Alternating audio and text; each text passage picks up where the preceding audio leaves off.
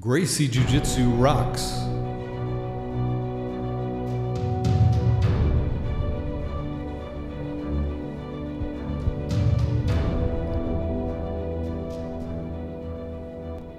Welcome to the Gracie Jiu Jitsu Rocks podcast, a podcast dedicated to Gracie Jiu Jitsu and all things Gracie, including self-defense, competition, anti-bullying, women's self-defense and empowerment, nutrition, and most especially, the people involved in Gracie Jiu Jitsu.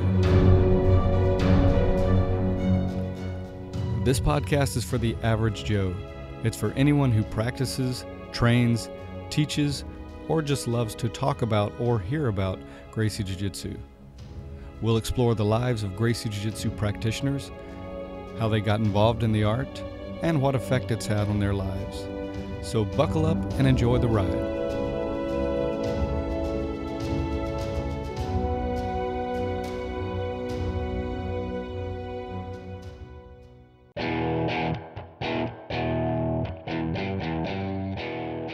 Welcome to episode 137 of the Gracie Jiu Jitsu Rocks podcast. As always, I'm your host, Marty Josie, and thanks for listening. Today we say goodbye to 2020, and what a year it's been. On the last episode, we talked about some of the challenges, successes, and lessons learned during the year, and today we'll officially say goodbye to it, as I do every year.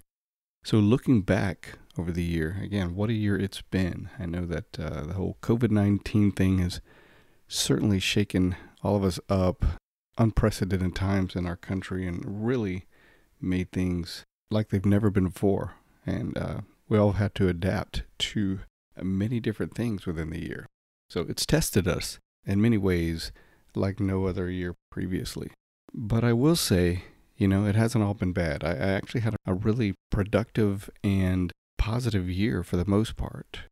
I did write my book, which is a huge accomplishment for me, and I attended real estate school so I can eventually transition to doing some of that during my soft retirement out of the corporate world in a few years.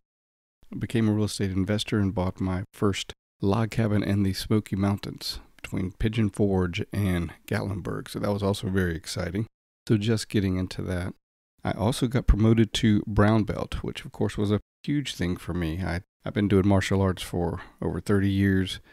Got introduced to jiu-jitsu, way back in the early 90s with the first UFCs, but was only able to kind of dabble in it.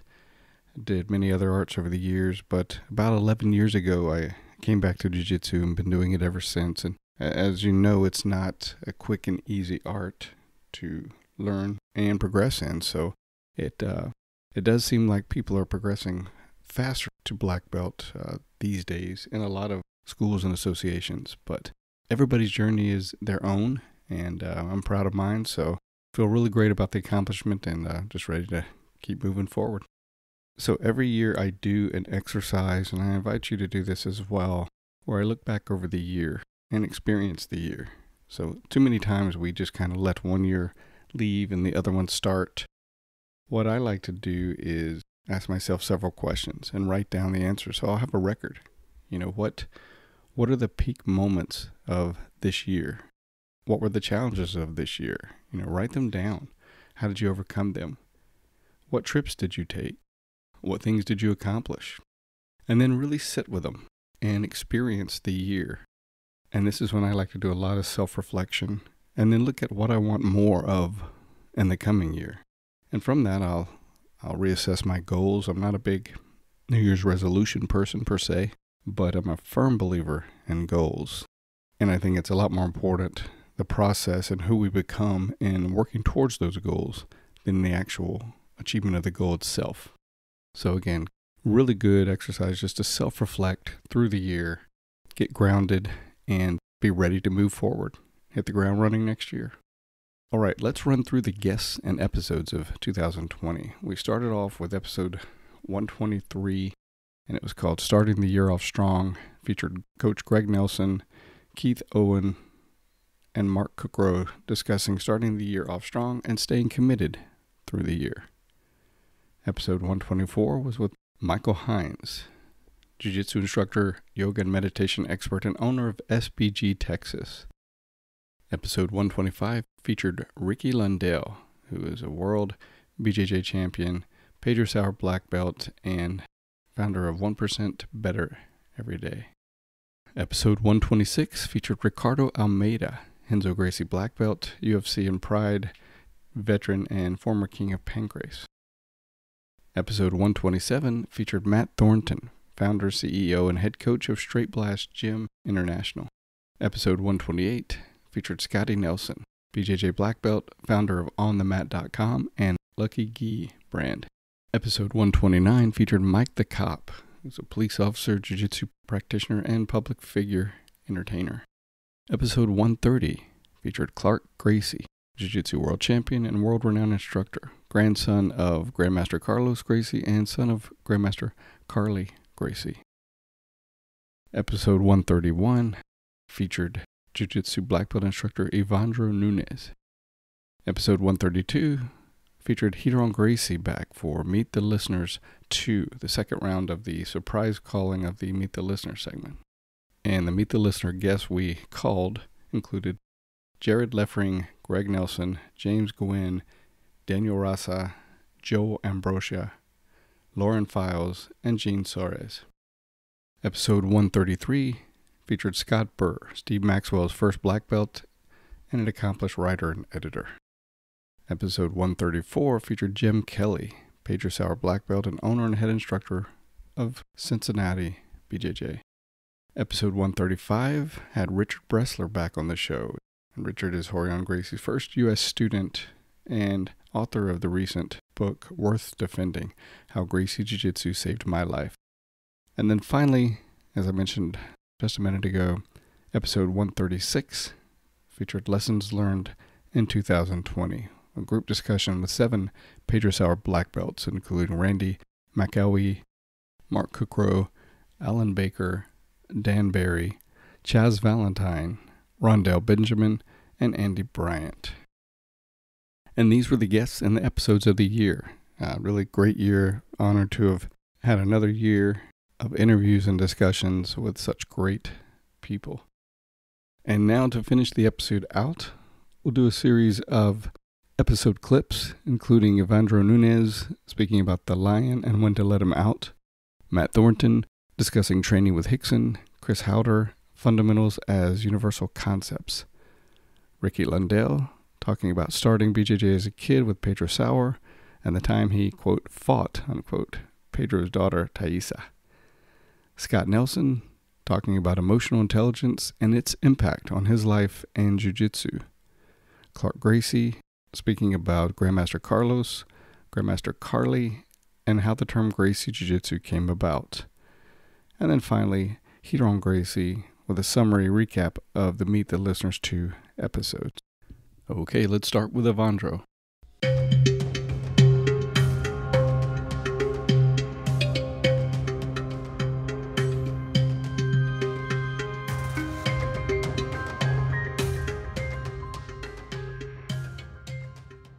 I am able to contain him.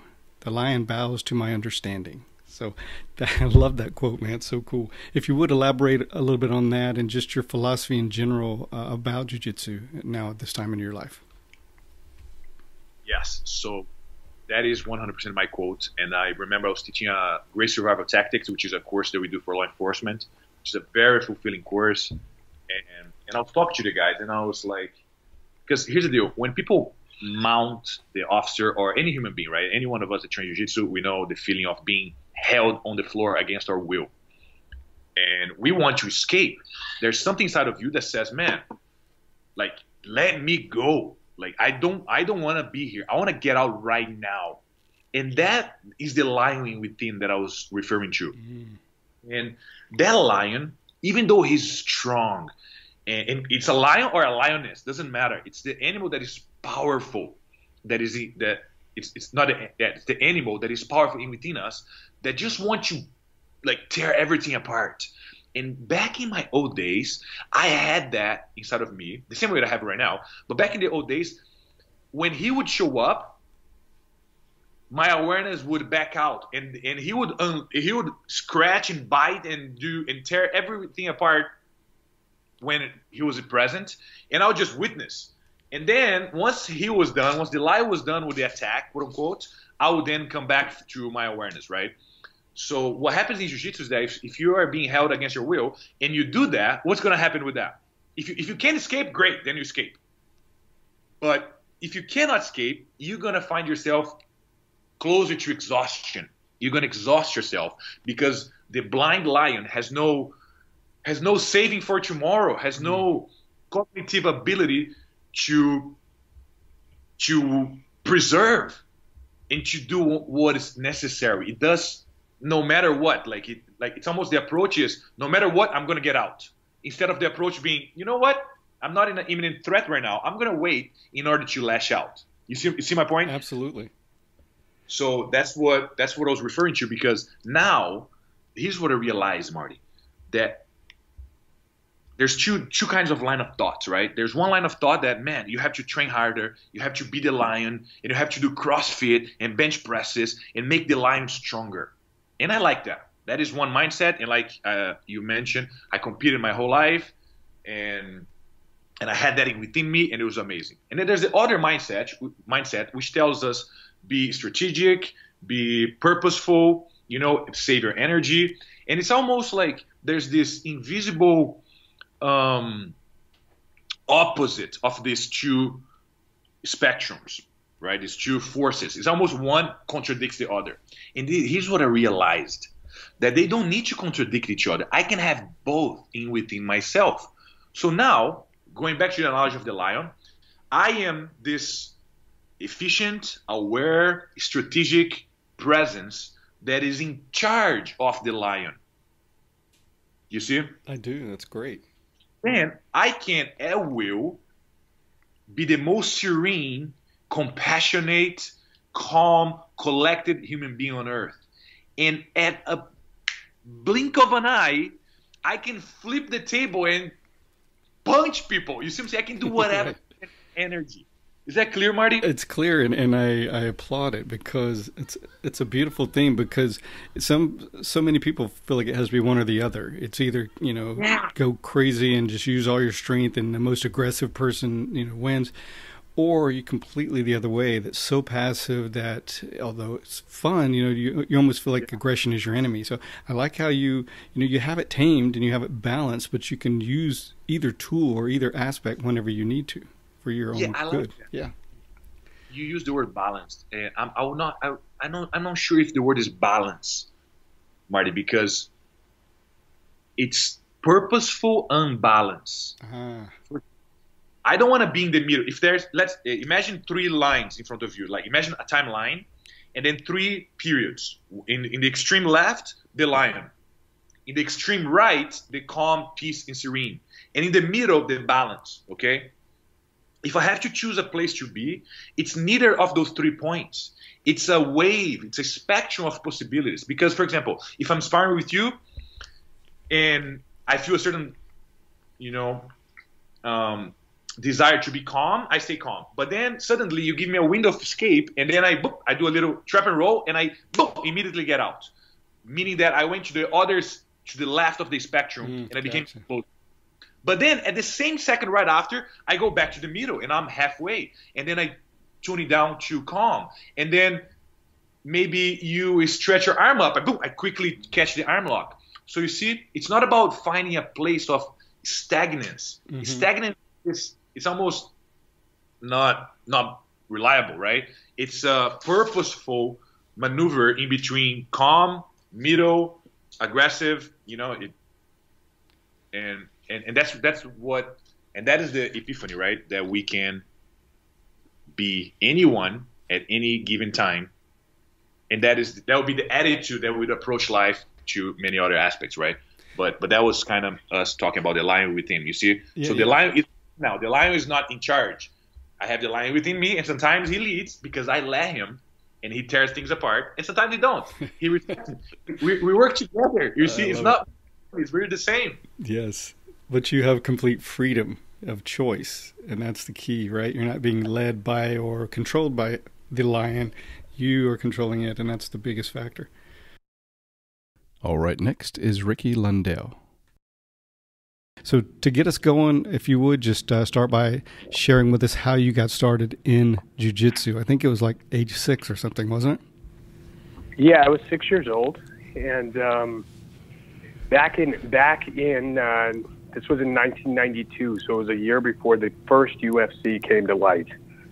And I was attending a private school at the time in Utah that was very small, maybe 20 kids in it. It was more like a daycare private schooling setup.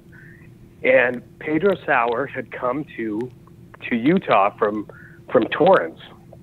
So there was only 2 Gracie schools in the entire United States at the time. There was Torrance, and then Pedro Sauer had just that day opened up his first jiu-jitsu school in Utah.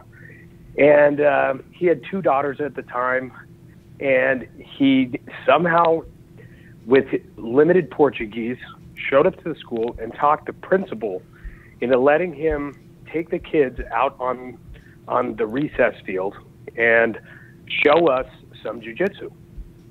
So Pedro Sauer at the time, he spoke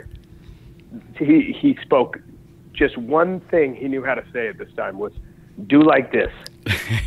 Do like this. And he came out, and then, he knew one other word, fight. Wow. Fight. So Pedro Sauer, who's been my professor since I was 6 years old now, he sits us down in a circle on the field, and he had his daughter, Taissa, with him.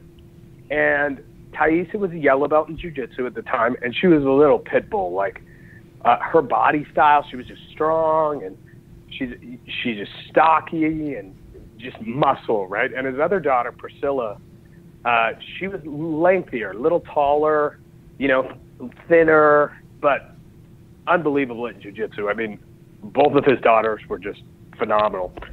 And so we're sitting on the field, and at that time, I mean, Chuck Norris was huge. Steven Seagal was huge. Van Damme, Jackie Chan. Like, America was all about karate. I mean, it was karate. And my father was he was an Ishinryu black belt and a Kenpo karate black belt. And he had limited wrestling, limited groundwork, but he had great stand-up. And so he'd practice with me in Ishinryu and Kenpo karate. And so we had been doing karate for a while. So Professor Sauer, we're out in this field, and he says, who thinks that, like, he's like trying to set up a thing. He says, fight Taissa.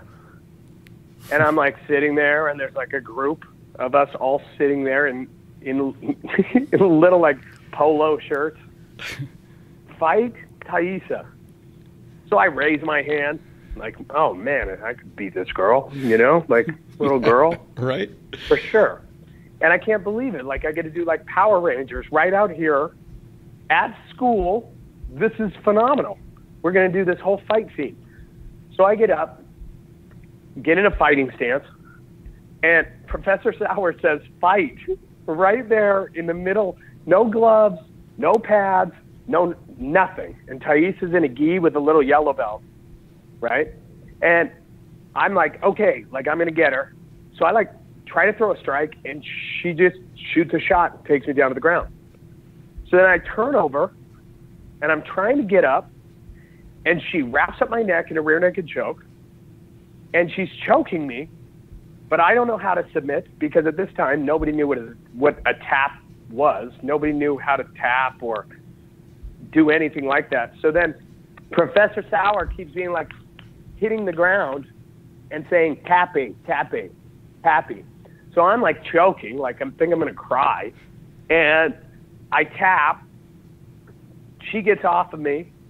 I'm like emotionally broken. Like, all my friends just saw me lose. I'm pretty sure that I'm good at karate, but I just got beat by some jiu-jitsu person, right? And that day, I talked to my dad right as I left, And my dad takes me immediately down to Professor Sauer's school, and he signs me and my older brother up that day. And I was on the cards. You got cards. So first student, Priscilla Sauer. Second student, Taissa Sauer. I'm number 6. Wow. And that's where it started. Wow. Incredible. How amazing is it that he only knew those few words or phrases and was able to start building so much, right? For so many people, that quote unquote limitation would have really held them back, but it sounds like he was charging forward no matter what, right? Marty, Professor Sauer's motivation is it's on another level.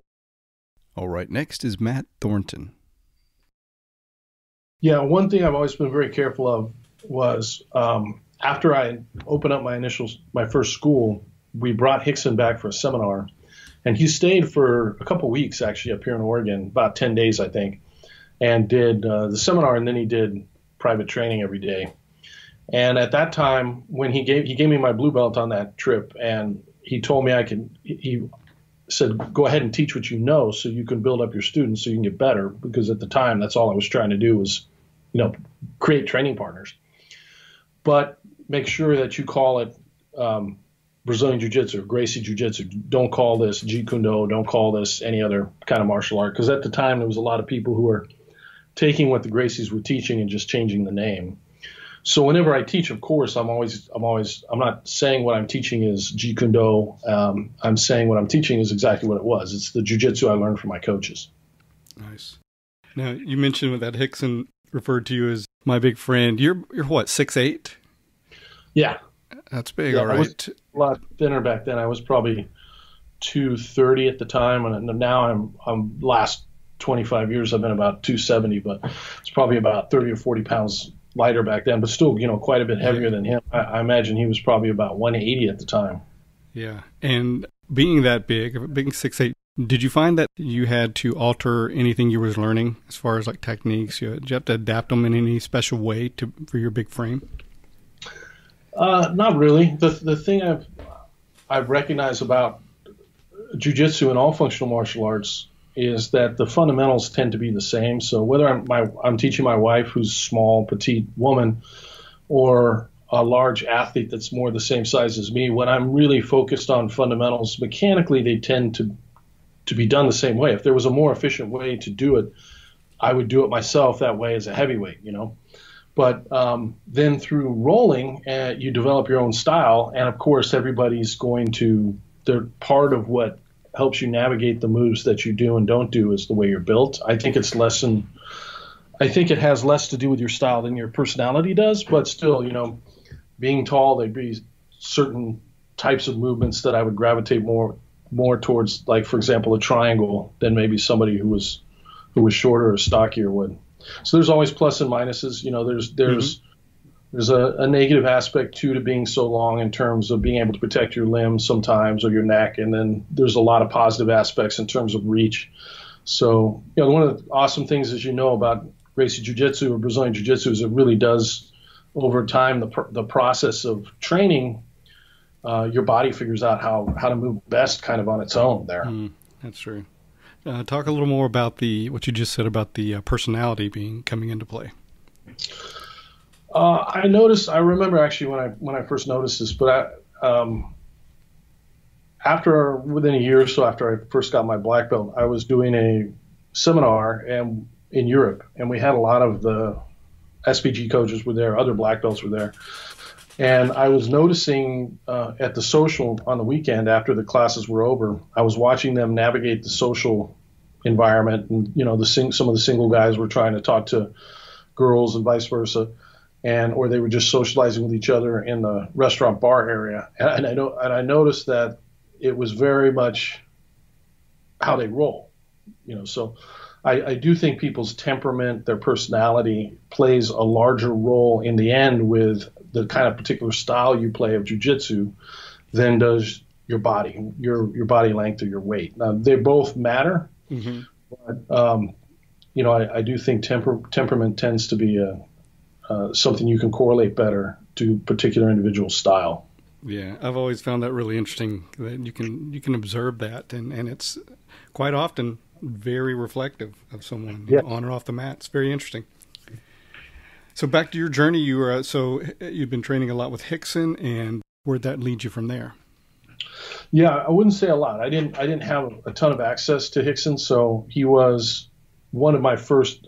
He was my second person I ever trained with after Fabio, and that was great because I got in, to see jiu-jitsu from the person who I think is the best example of jiu-jitsu. And then I got to train with him for that 10-day, 11-day period after that. And I saw him a couple other times, but generally speaking, after I had that seminar up here in Oregon, he became very hard to train with or reach, at least for me, because I lived in Oregon. I had, 2 tiny kids I was trying to take care of, and he was fighting in Japan. So he was very often not at the academy or overseas. So I then met Chris Hauter on one of my trips down to Los Angeles. And Chris was one of the first American black belts. And he was, I think, a brand new black belt, or within a year or so of being a black belt when I met him. And we got along really well. He was super open to teaching everything. I just really liked him. And so I didn't have a coach because Rickson wasn't accessible really for me. And so he became my coach after that for my purple, brown, and black. And I've been with Chris since then. And funny enough, Chris's first jiu-jitsu instructor was also Rickson. He trained with Rickson in the garage days. And I think the only reason why he wound up going with Rigan Machado is that when they all broke up from Horian's garage, Rigan happened to be the last guy he got a private lesson with. So he was kind of assigned to Rigan. Plus, he liked him. But Okay, up next is Scotty Nelson. Yeah, very exciting. I'll definitely put a link in the show notes, and we'll definitely help spread the word about the exciting work that you guys are doing there. Sure, cool. Thanks, man. Yeah. So I believe that I remember I was talking to Henry Akins one time, and I think he was saying that you and he went through the same emotional intelligence EQ training together. Isn't that right? We did, yes. Yeah, tell me out a here little in bit Las Vegas. Tell us a little bit about that, what that experience was like, and what it is, and what that experience was like for you guys. For me, it was probably one of the single best things that I've ever done in my whole life. At the time before I went in to do it, I was kind of in a dark place in my life. I was making gis in China, and the manufacturer there, just literally to save 3 to 5 cents a yard, used some cheaper fabric. And I had about 900 pairs of gi pants rip. My first bamboo gis that had ever been put on the market, and all the pants ripped on every single pair. It was a nightmare. And that was going on. And then I had found out this girl that I've been dating with had been cheating on me. And then I found out that my mom had a really short period of life left to live because she had a brain disease. And you ever get that point in your life where you just feel like life is just beating you down into the corner, But, we got to fight back. And Khalil Roundtree, UFC fighter Khalil, you know who I'm talking about? Yes. So he had done the program. He was managing my Las Vegas OTM fight shop. And he's like, yo, you got to go check this thing out, man. And he badgered me into going, and thank God that he did. And, it's just been a really amazing thing for me in my life. You go in, you do exercises, and you discover what I call what I made up about the world. And, Dr. Goldman, who's the big EQ Harvard doctor, says that, between the ages of 7 and 14 is when, as kids, we make up how the world is. And then we, go sailing through life on that foundation of judgment. And the good thing is that you can find out what that is, and you can change it. So I had a period of in my life where there was some crazy stuff going on in my family.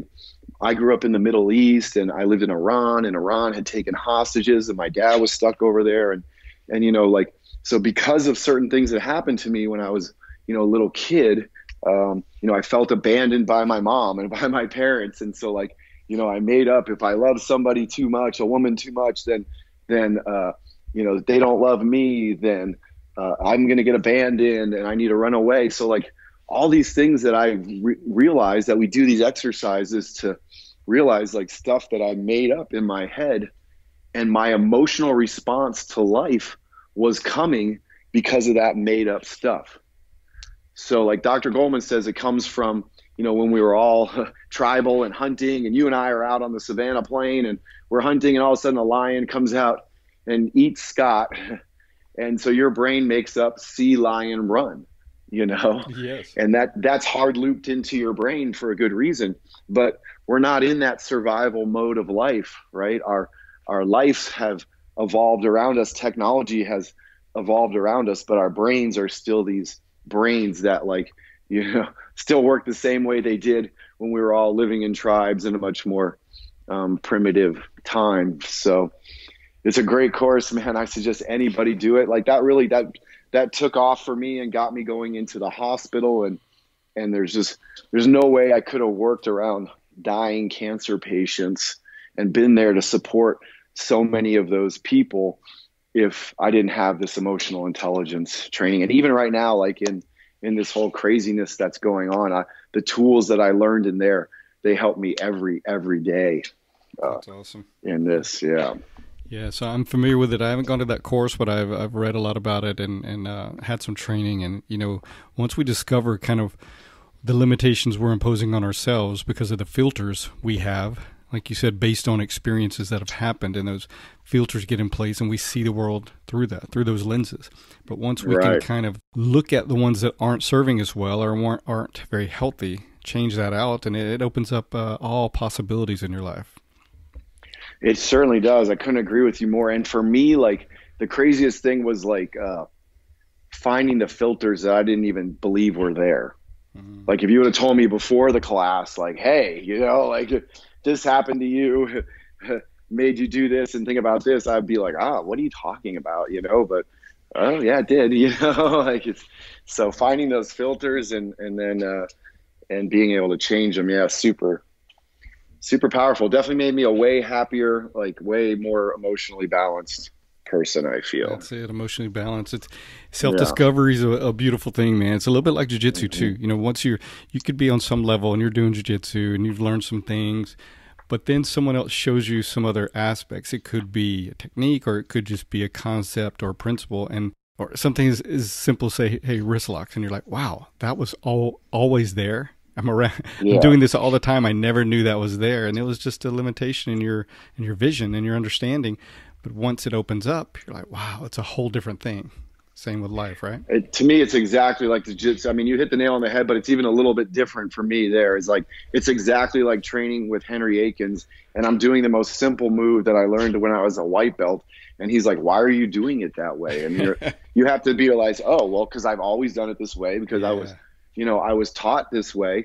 And I never, at that time, I was so new learning it that who would I be to second guess the whatever belt higher than I was that, taught me how to do it.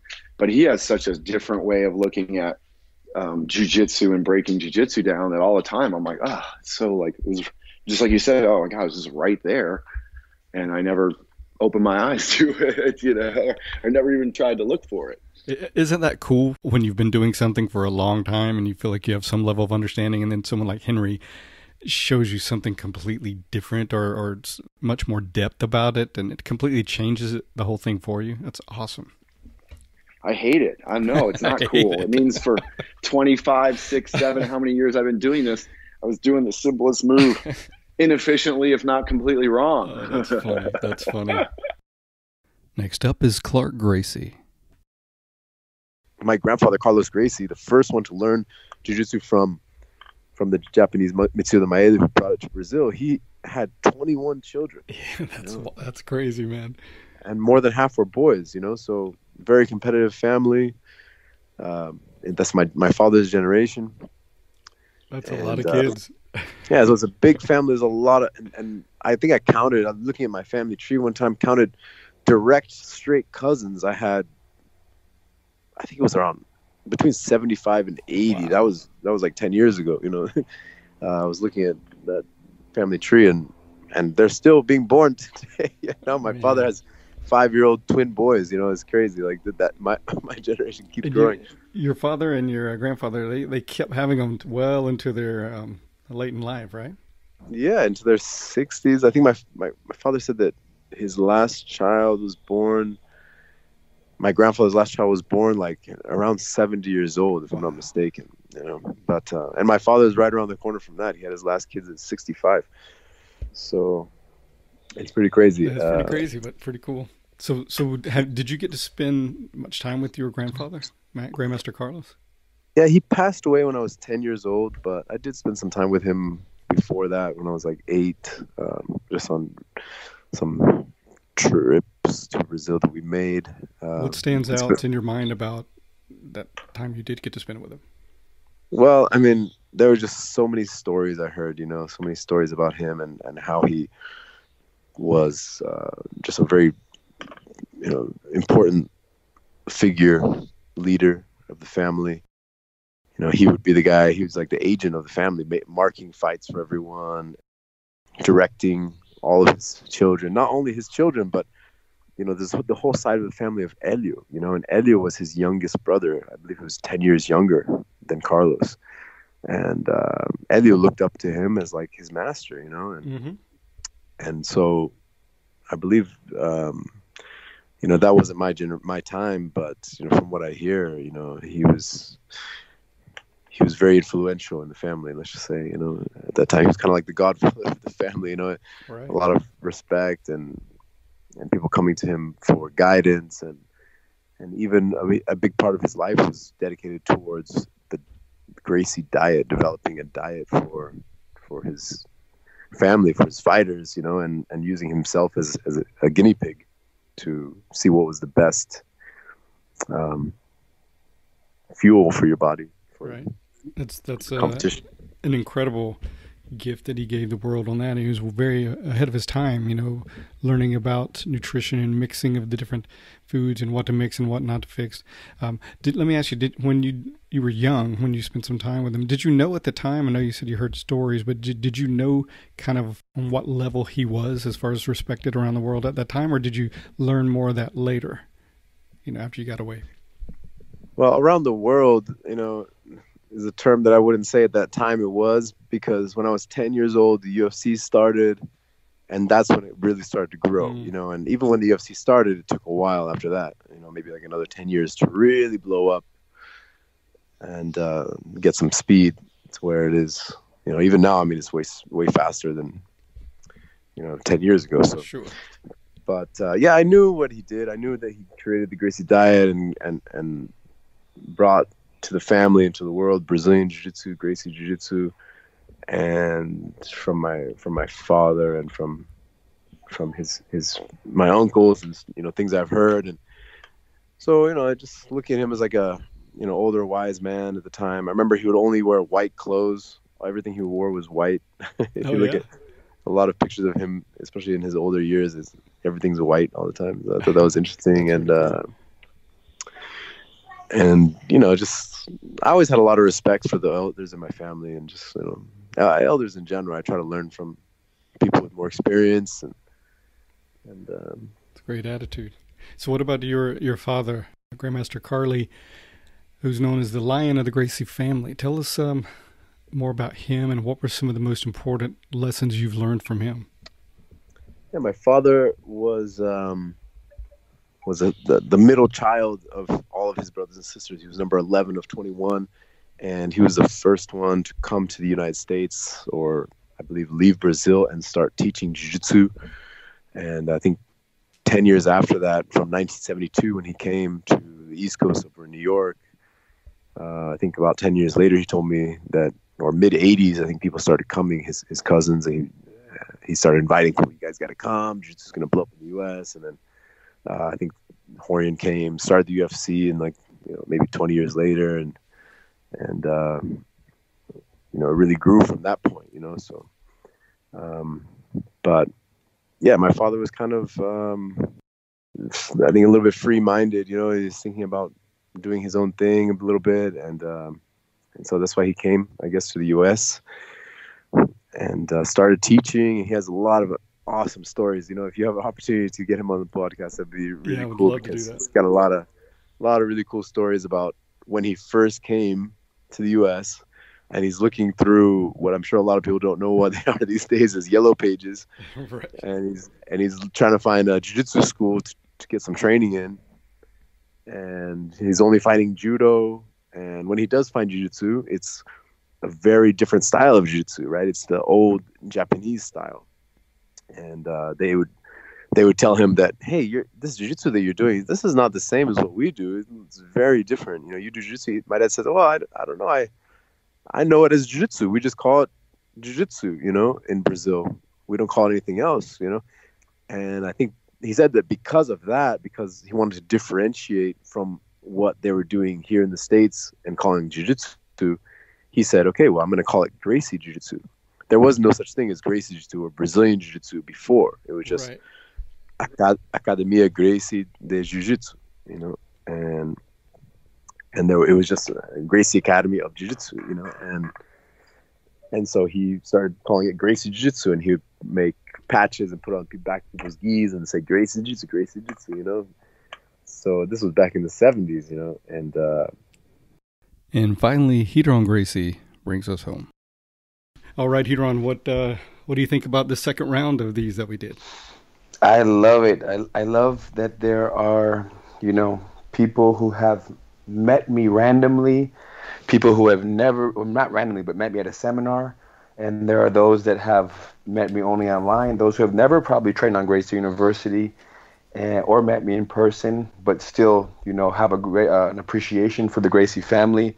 So just a nice variety of people that I was able to speak to, which is very fun. It's appreciated. I appreciate you for kind of creating, right, this platform, which allows for people from all different types of connections to jiu-jitsu to listen on the same platform. And that's a testament to the amazing guests that you have on the show that obviously, they bring their students and so on and their friends, and it's only growing. So it was very fun, and it's a great morning. Yeah, I can't thank you enough for doing this. I enjoyed it the first time, and certainly I've enjoyed it this time. It's so great to connect with different people, like you said, just through jiu-jitsu, through that one passion we have to be able to connect with different people from all over. I like your idea of doing some kind of poll to see how many people started online and then transitioned to a school. I also noticed that a lot of the people we talk to are older, some of them in their 50s, and I can relate to that. And it's just a great thing hearing from people that are not only still going strong in their 50s, but some of them who didn't even start till their 40s or even 50s. So that's a beautiful thing. Yes, and those that start in their 40s and 50s, like Gene just said in the end, they wish they would have started earlier. Sometimes people have that feeling, and I had that feeling about different things in life. But we have to remind ourselves that the more important thing is that we're actually doing it right now. That's right. And that goes for anything that you think about doing. Thinking about it and wishing about it is one thing, but then saying, you know what, and going and doing it is another. So anybody out there that has anything that they, are kind of, they're just waiting to pull the trigger on, don't wait. Just do it. And then if it works out, keep going. If it doesn't work out, you can keep going, or you can, readjust your approach. That's right. Seize the day. We can all get caught up, and I've certainly been guilty of it. We can all get caught up in saying, I wish I would have done this or that earlier, but you're doing it now. So at least 10 years from now, you won't be saying the same thing about it. You're starting. So if you want to do it, whatever it is, right? Yes. Right on. All right. Any last thoughts just on this whole experience, or just about jiu-jitsu, the state of jiu-jitsu now, or anything that's on your mind? No, I guess on my mind is, is that what I just said, is really tap into what matters to you and what interests you, and then look at yourself and just ask yourself, is how I'm behaving day to day in alignment with what I believe matters to me, with those things that I say are important to me? And if that's the case, keep going. And I'm doing that myself in terms of, recalibration of the things that I want for myself and for my family, and start to slowly, live life in the direction of those things that you dream about. Absolutely. Wise words and great perspective and insight. Man, it's always a pleasure to connect with you. I appreciate you taking time out of your schedule to be a part of this. I know the guests really enjoyed it. So, and hopefully the listeners will as well. So thank you again, brother. I appreciate you, Marty. Keep up the great work. Absolutely. Team Jiu-Jitsu, and I'll see you on the mat soon enough. All right, to close it out, we'll do a quick make a difference, make an impact segment with some finishing thoughts.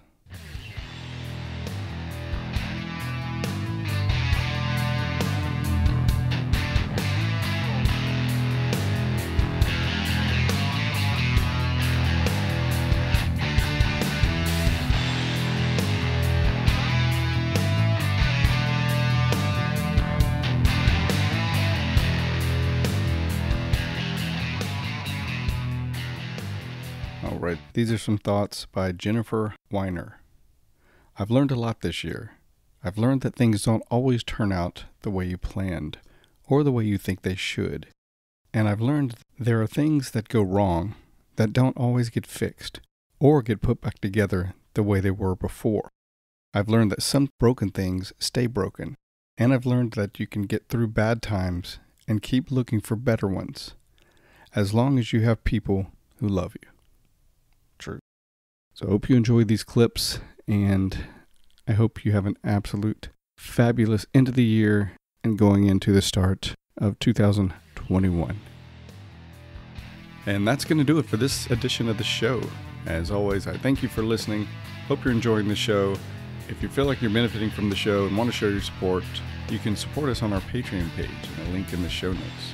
Please like and follow us on social media and help us spread the word by reposting our posts and telling others about the show. You can leave comments on the website at www.GracieJujitsuRocks.com. You can also go to iTunes and leave comments as well as rate the show, and we would appreciate a 5-star rating, which helps us with our standing in iTunes. You can also leave comments on our YouTube channel. If you have suggestions for the show, please don't hesitate to give those. We always like feedback and suggestions. Okay, that's going to do it. So until next time, this is Marty Josie, and I'll see you on the mat.